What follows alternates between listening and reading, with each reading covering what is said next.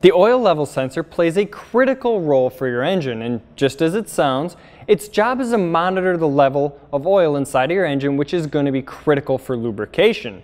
If your engine oil level gets low, this sensor reports it off to various modules, which will alert you with a light or a message on the dash. Now, this alert hopefully will prevent any sort of catastrophic engine damage.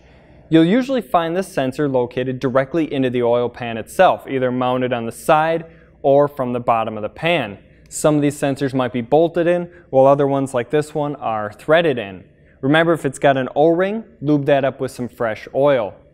So when you're changing this sensor out, you're most likely going to leak some oil. If you combine this with an oil change, then you're less likely to lose a significant amount of oil because you've already drained out the oil pan.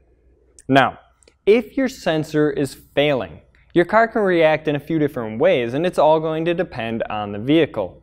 This failing sensor may read low all the time, even though the engine is full with oil, or it may read full all the time, even though the engine oil is low. Either way, this sensor would not be able to properly alert you to an issue which could cause damage. It's also possible on some vehicles that the vehicle may not start due to this faulty sensor. Some vehicles need an accurate oil level input before they even allow the engine to crank over. You'll also most likely end up with a check engine light on. A P250E is a common oil level related code. So why should you get yourself an NTK Oil Level Sensor?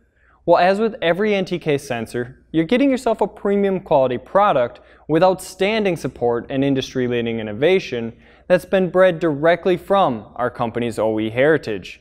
These attributes and more truly make NTK the sensor specialist.